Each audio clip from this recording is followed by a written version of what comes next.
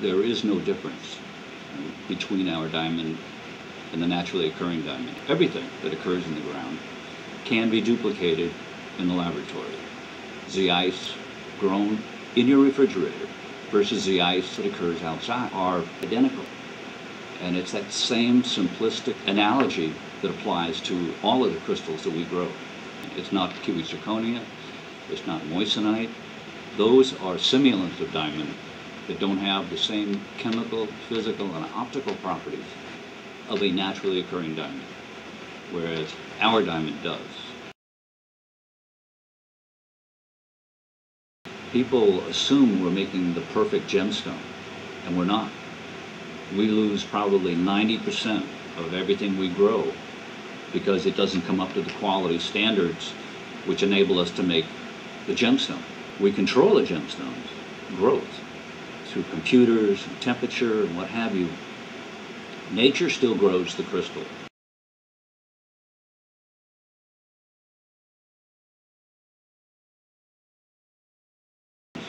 There is an environmental impact that many people are taking into consideration today.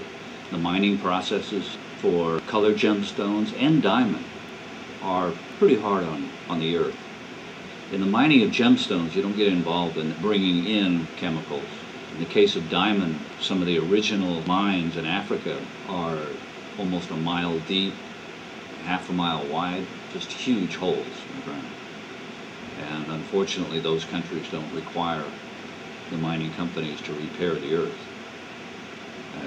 Most of the diamonds mined today are mined in areas that there is no real conscious effort to take care of the earth.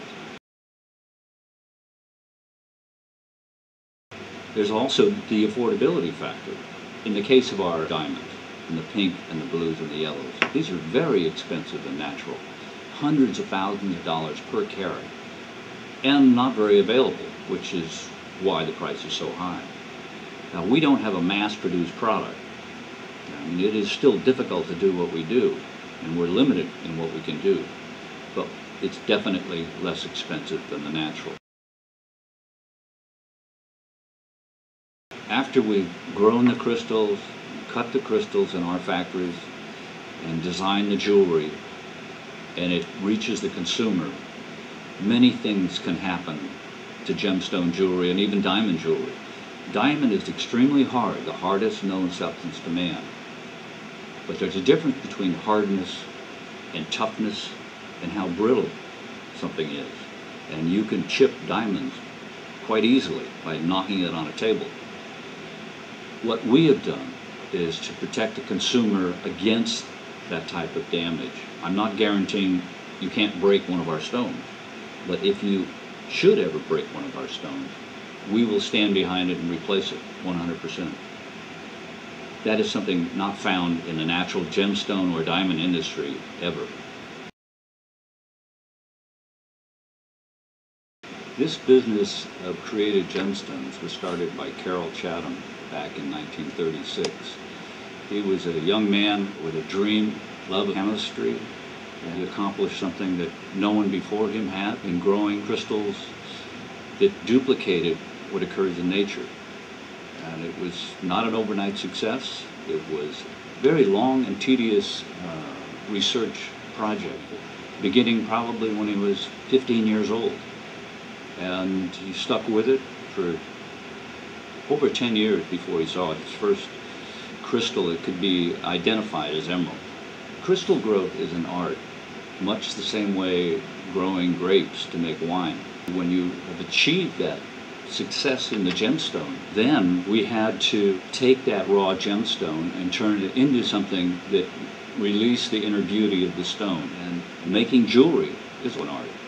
You must have a creative soul to accomplish what we've done today in the formation of the look of the jewelry, the balance of the size of the stone and the color, the amount of metal we use. All of this is an art form that we think we've accomplished successfully.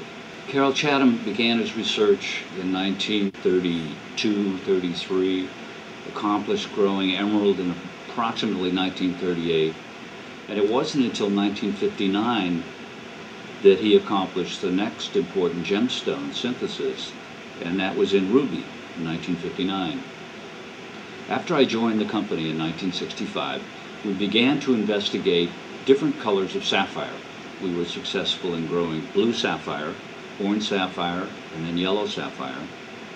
We grow alexandrite, which is a color change chrysoberyl, which is extremely popular today.